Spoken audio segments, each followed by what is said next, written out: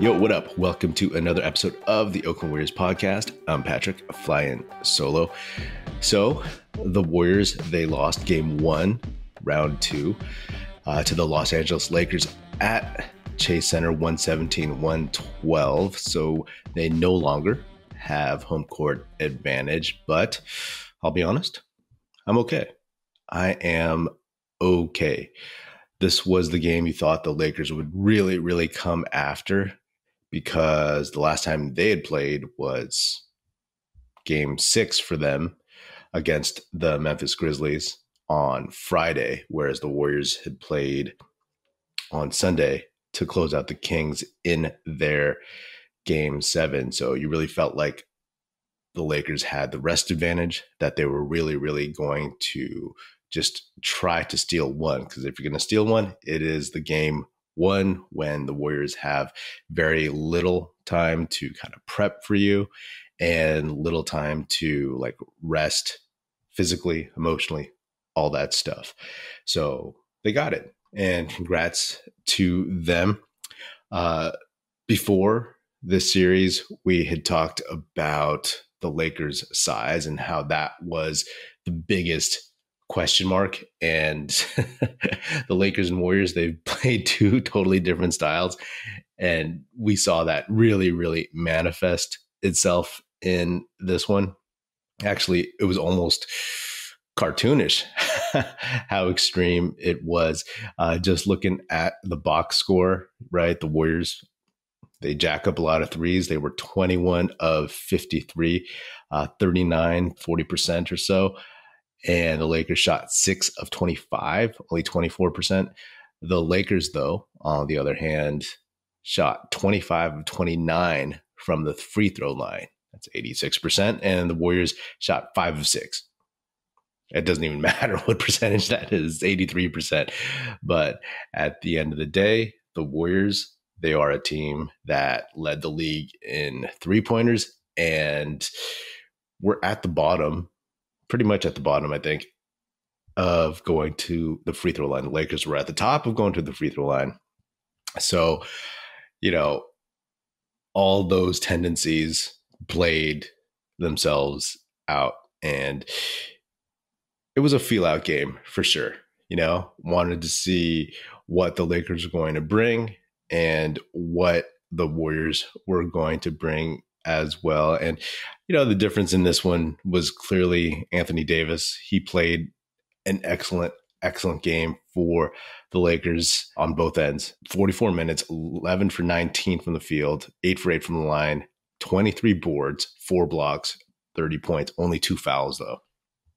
So that tells me a little something. First of all, as the series goes on, it goes to 1 day of rest between each game. So that rest advantage that the Lakers had is greatly diminished going into game 2. 44 minutes for Anthony Davis, 40 minutes for LeBron James. We'll see how well they hold up going into the next one. I think personally, the Warriors, they need to attack those guys a little bit more. LeBron, always a concern. He can still do a lot of things, of course, but more so in spurts. He is, 38-ish or something. I hadn't watched a ton of Lakers games this season, and seeing him, I was like, oh, okay. He is definitely picking and choosing his spots a little bit more. And, there's ways you could take advantage of that, make him work on the defensive end. And same with Anthony Davis, right? Like, the Lakers aren't a big team. Steph, every time he drove, it seemed like he was getting blocked or challenged. And there were a couple plays where, Jared Vanderbilt, a guy that a lot of Warriors fans, myself included, were hoping the Warriors could get at the trade deadline. He did a good job guarding Steph. That dude is 6'8", long, athletic, rangy, knows he has backup in Anthony Davis behind him. And there were a handful of times when Steph drove past Vanderbilt. Vanderbilt kept coming after him. And so Steph is kind of stuck with Vanderbilt chasing him from behind and Anthony Davis looming, guarding the paint. So Steph got his floater blocked a couple times. And, in that case, like that's where someone like a Kevon Looney, who is being guarded by Anthony Davis, can't really do as much because of his lack of explosion. Like that's where he gets a little bit exposed in that scheme, right? If Steph dishes the ball to Looney, it's like Davis can recover or LeBron James rotates over. Kevon Looney, love him to death, but if he can't get up quick enough, then he pump fakes, and all of a sudden there's like one or two guys there to block his shot. And that actually happened at least one time, but definitely Looney would get stuck under the bucket, and it would be tougher than maybe say playing against the Kings and Domantas Sabonis down there. So the Warriors, they were behind by 10, and then Steve Kerr went with the small ball lineup, right? He put Poole into the game, and all of a sudden they stormed right back.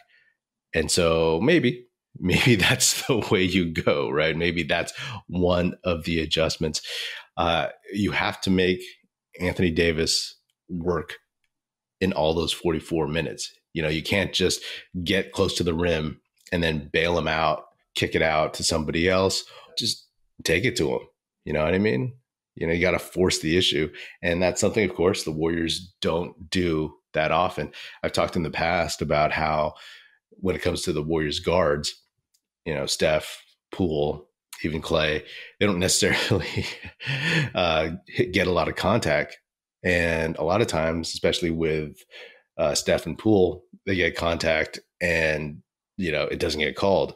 I've said my theory is that a lot of that contact is because they're so below the rim and the contact happens lower on their bodies. And so sometimes the refs in the playoffs, especially, let that slide. So somehow, some way, guys like Wiggins, they have to really make Anthony Davis work. And if that means going small and forcing him to come out and then driving past him, getting into his body, so that when you get him on your hip, you can do a little lean in and get a couple foul calls going your way.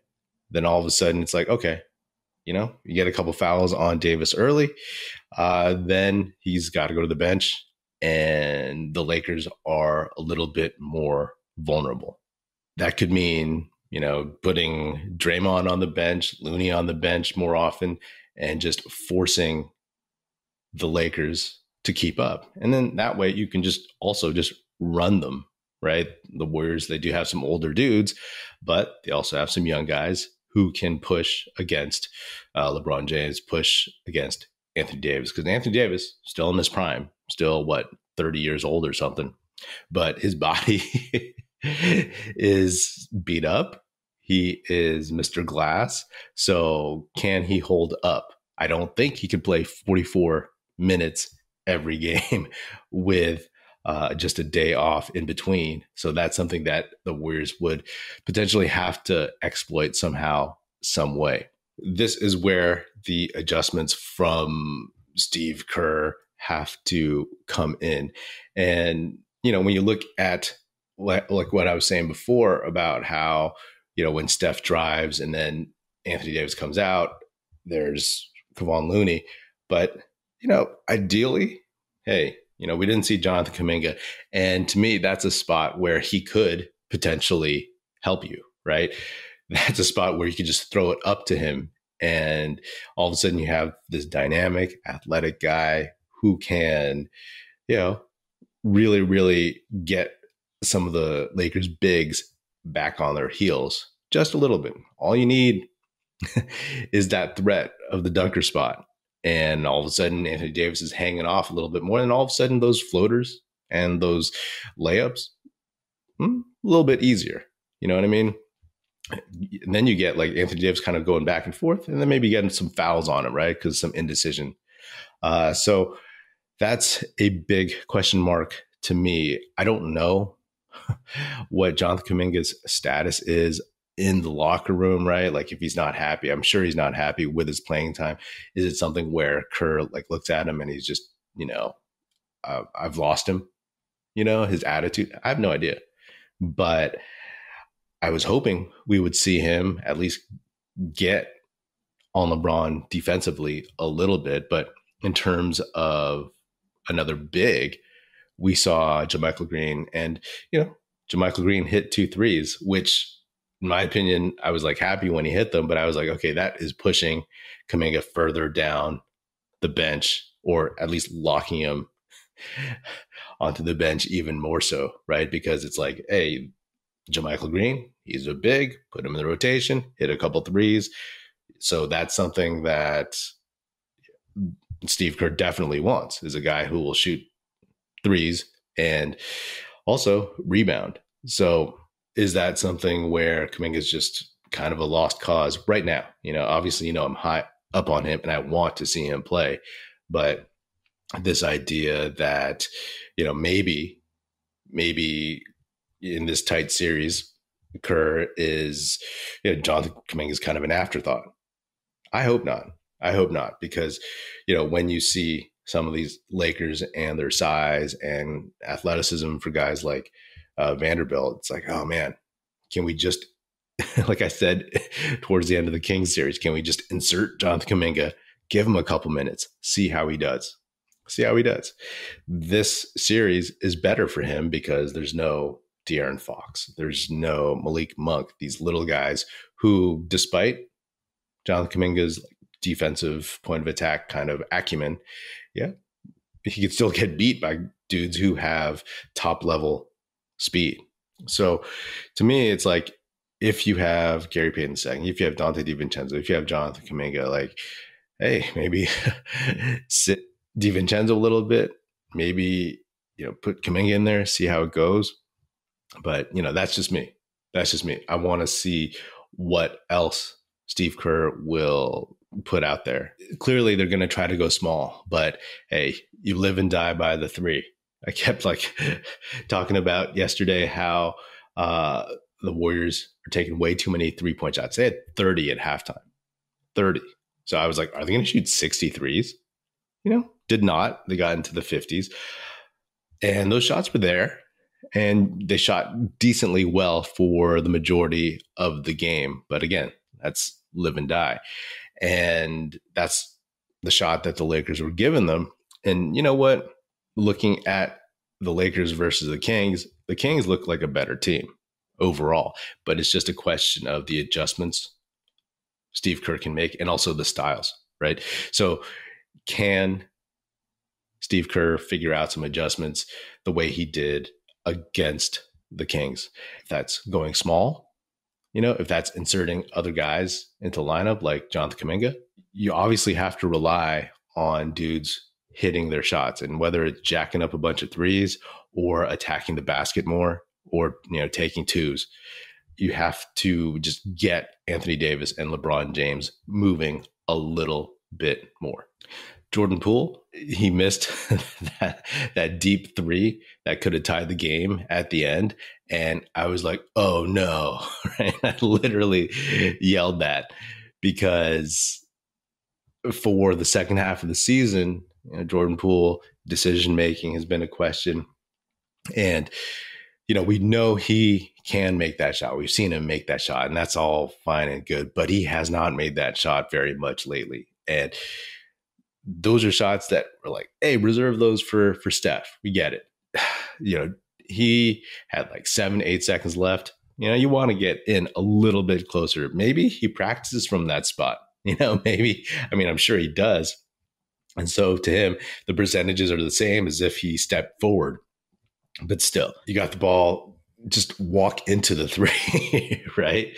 Take a step and a half, take a dribble, step and a half and shoot it.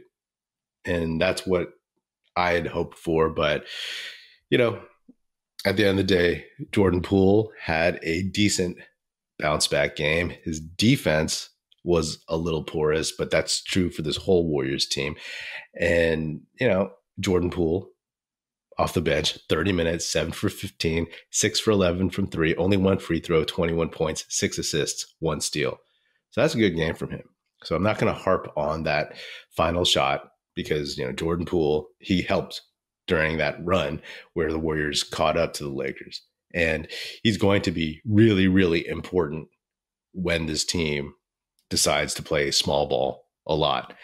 And I think that keeping his confidence up, letting him know that he doesn't have to guard Malik Monk anymore, that is going to be, I mean, he's kind of an X factor in this one, right?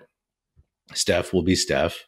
Clay, not the best shooting night again, 9 for 25 in 37 minutes, only 6 for 16 from three, 25 points, but he did have 4 assists and 3 boards. So, you know what you'll get from Clay more or less. And then Poole, especially after the Kings series, clean slate, and his first game, solid.